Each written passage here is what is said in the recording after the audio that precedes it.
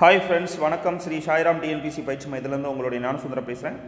இந்த வீடியோவில் போலீஸ் மாதிரி தேர்வு 2020 ஆண்டுக்கான புதிய சமச்சீர் பாடத்திட்டத்திலிருந்து எடுக்கப்பட்ட உயிரியல், அதாவது பயாலஜி கொஷின்ஸ் தான் நம்ம இப்போ டிஸ்கஸ் பண்ண போகிறோம். உங்ககிட்ட கேள்வி நான் கேட்க போகிறேன், அதற்கு சரியான பதில் நீங்கள் தான் சொல்ல போகிறீங்க. ஃபைனலாக நான் ஆன்சரை ஜஸ்ட் டிக் பண்ணி உங்களுக்கு ஃபைனல் ஆன்சர் சொல்ல போகிறேன். ஸோ இந்த வீடியோ கடைசி வரைக்கும் பார்த்தீங்க அப்படின்னா நான் கேட்கக்கூடிய கேள்விகளுக்கு எத்தனை கேள்விகளுக்கு உங்களுக்கு ஆன்சர் தெரியுது அப்படின்னு ஒரு செல்ஃப் எவாலுவேஷன் பண்ணிக்கலாம். ரொம்ப இன்ட்ரெஸ்டிங்காக இருக்கும். இது வரைக்கும் நம்ம சேனலை சப்ஸ்கிரைப் பண்ணாதவங்க சப்ஸ்கிரைப் பண்ணிட்டு கூட இருக்கிற பெல் ஐக்கனை கிளிக் பண்ணிடுங்க. நம்ம கொடுக்கக்கூடிய ஒவ்வொரு வீடியோவும் உங்களுக்கு அப்டேட்டாக வந்துடும். முதல் கேள்விக்கு போயெல்லாம் ஆணிவேர் தொகுப்பிற்கு எடுத்துக்காட்டு தருக. அதற்கான 4 ஆப்ஷன் அவரை, நெல், புல், வாண்டா அப்படின்னு சொல்லியிருக்கு. உங்களுடைய ஆன்சர் என்ன அப்படிங்கிறது கெஸ் பண்ணிக்கோங்க. இப்போ நான் ஃபைனலில் டிக் பண்ண போகிறேன். ஆன்சர் ஏ, அவரை என்பது சரியான பதில். ரெண்டாவது கொஸ்டின் பார்க்கலாம். நீரில் வாழும் விக்டோரியா அமேசோனிகா என்ற தாவரத்தின் இலைகள் டேஷ் விட்டம் வரையில் வளரும். உங்களுக்கான option 2 metre, 3 metre, 5 metre, 7 metre. உங்களுக்கான நேரம் போயிட்டு இருக்கு. ஆன்சர் இப்போ நான் டிக் பண்ண போகிறேன், கெஸ் பண்ணிக்கோங்க. ஆன்சர் டிக் பண்ண போகிறேன். ஆன்சர் வந்து பி, 3 மீட்டர் என்பது சரியான பதில். மூணாவது கொஸ்டின், திறந்த விதை தாவரத்திற்கு எடுத்துக்காட்டு தருக. ஆப்ஷன் பார்த்தீங்கன்னா சூரியகாந்தி, பி ஆப்ஷன் ரிக்ஸியா, சி ஆப்ஷன் மா, டி ஆப்ஷன் சைக்கஸ். உங்களுடைய பதில் என்ன அப்படிங்கிறத கெஸ் பண்ணிக்கோங்க. இப்போ நான் ஃபைனலாக ஆன்சர் டிக் பண்ண போகிறேன். ஸோ ஆன்சர் வந்து டி ஆப்ஷன் சைக்கஸ் என்பது சரியான பதில். நான்காவது கொஸ்டினுக்கு போயிடலாம். எத்தனை பேர் சரியாக ஆன்சர் பண்ணுறீங்க அப்படிங்கிறத நம்ம பார்த்துடலாம். நீரில் காணப்படும் தாவரம் இது, நன்னீரில் காணப்படும் தாவரம் இது அப்படின்னு கொஸ்டின் கொடுத்துருக்கு. இந்த கொஸ்டினுக்கான ஆன்சர் என்னன்னா கடல் பாசிகள், கடல் புற்கள், தாவர மிதவைகள் மற்றும் ஆகாய தாமரை என்று சொல்லப்பட்டிருக்கு. உங்களுடைய ஆன்சர் எது அப்படிங்கிறது கெஸ் பண்ணிக்கோங்க. இப்போ நான் ஃபைனலாக ஆன்சர் டிக் பண்ண போகிறேன். ஆன்சர் டி, ஆகாய தாமரை என்பது சரியான பதில். அடுத்த கொஸ்டின் பார்த்துடலாம். நைல் நதியின் நீளம் டேஷ் கிலோமீட்டர் ஆகும். உங்களுக்கான நேரம் போயிட்டுருக்கு. Option A 25 25, B option 33 63, C option 66 50, D option 87 52. Nile நதியின் நீளம் சரியான ஆன்சர் எது அப்படின்னா ஆப்ஷன் சி ஆப்ஷன் என்பது சரியான பதில். 6650 கிலோமீட்டர் என்பது சரியான பதில். அடுத்த கொஸ்டின் பாருங்க. உலகில் டேஷ் சதவீதம் நிலவாழிடங்கள் உள்ளன. இதற்கு சரியான பதில் A option 15%, B option 28%, C option 32%, D option 56% அப்படின்னு கேட்கக்குள்ள இதற்கு சரியான பதில் என்னன்னா ஆப்ஷன் பி 28% என்பது சரியான பதில். ஏழாவது கொஸ்டின் பாருங்க. டேஷ் மில்லியன் ஆண்டுகளுக்கு முன் உருவான நிலவாழ் தாவரங்கள் மாஸ்கஸ் மற்றும் லிவர் ஓட்ஸ் அப்படின்னு சொல்றாங்க. எத்தனை ஆண்டுகள், எத்தனை மில்லியன் ஆண்டுகளுக்கு முன்னாடி இது இருந்ததாக சொல்லப்படுகிறது அப்படின்னா இதற்கான பதில் பார்த்தீங்கன்னா 250 மில்லியன் ஆண்டுகள், பி ஆப்ஷன் 360 மில்லியன் ஆண்டுகள், C option 470, D option 590 million ஆண்டுகள். உங்களோட கெஸ்ஸிங் என்ன இருக்குங்கிறது நீங்கள் ஃபைனல் பண்ணிக்கோங்க. ஆன்சர் வந்து சி ஆப்ஷன் 470 மில்லியன் ஆண்டுகளுக்கு முன் உருவானது தான் இந்த தாவரங்களாக சொல்லப்படுகிறது. அது 8வது கொஸ்டின் பார்த்துடலாம்.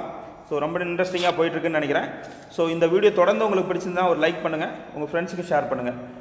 8வது கொஸ்டின் பார்த்தீங்கன்னா வளரும் பருவநிலையில் அதிவேகமாக வளரக்கூடிய தாவரம் இது.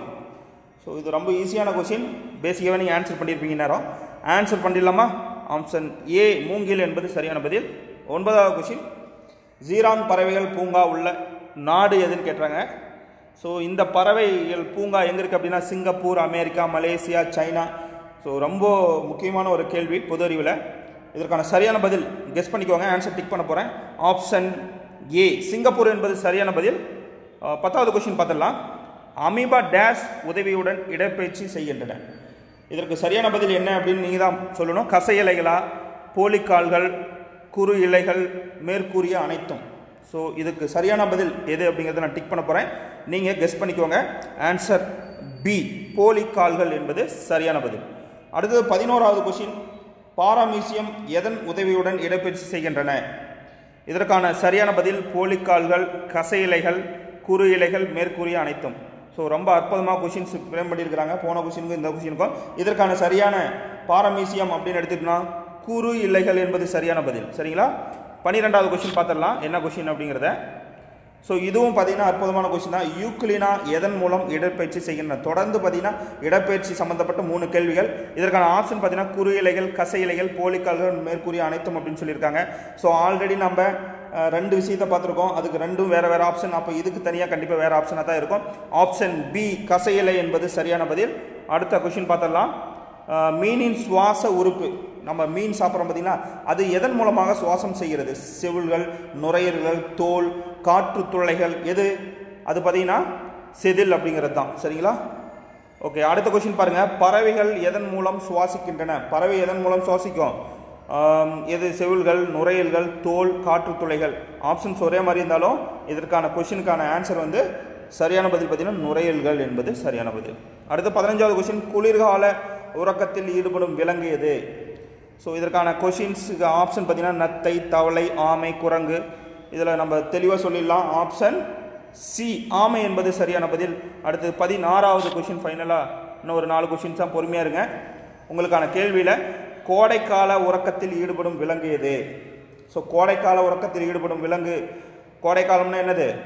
ஸோ வெய்ய காலத்தில் உறக்கத்தில் ஈடுபடக்கூடிய விலங்கு அப்படின்னு எடுத்துட்டோம்னா நமக்கு இதுக்கு சரியான பதில் டி நத்தை என்பது சரியான பதில்.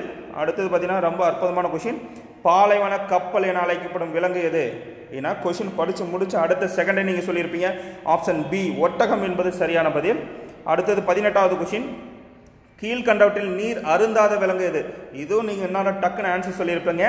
ரொம்ப கங்காரு எலி என்பது சரியான பதில். அடுத்த கொஷின் பார்த்தீங்கன்னா பாதுகாப்பிற்கான தடிமனான தோல், மென்மையான ரோமங்களை கொண்ட விலங்கு எதுன்னு கேட்டிருக்காங்க. இதுக்கும் நீங்கள் ஈஸியாக ஆன்சர் பண்ணிடுவீங்க. எது அப்படின்னா துருவ கரடி என்பது சரியான பதில். ஸோ ஃபைனலாக 20th கொஷின்ஸ் பார்க்க போகிறோம்.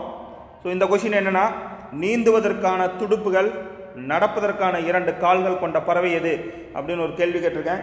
இதுவும் ரொம்ப பேசிக்கான கொஷின்ஸ். ஆப்ஷன் சி என்பது சரியான பதில். ஸோ டியர் ஃப்ரெண்ட்ஸ், தொடர்ந்து இந்த வீடியோ முழுசாக பார்த்த மாணவர்கள் மறக்காமல் நம்ம சேனலை மற்ற மாணவர்களுக்கு ஷேர் பண்ணுங்கள்.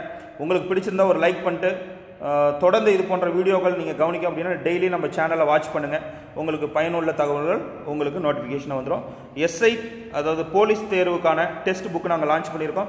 தேவைப்படும் மாணவர்கள் 9629375736 என்ற எண்ணிற்கு தொடர்பு கொண்டு நீங்கள் புக்கை வாங்கிக்கலாம். இதில் இன்னொரு விஷயம் என்னென்னா, ஆல்ரெடி இதனுடைய ப்ரைஸ் வந்து 740 rupees அப்படின்னு சொல்லியிருந்தேன். இது வரைக்கும் பார்த்தீங்கன்னா 100 மாணவர்கள் வந்து புக் பண்ணியிருக்காங்க. இப்போ வந்து விலையை வந்து குறைச்சிட்டேன். சரிங்களா? அதனுடைய டீட்டெயில் நீங்கள் கேட்டு தெரிஞ்சுக்கலாம்.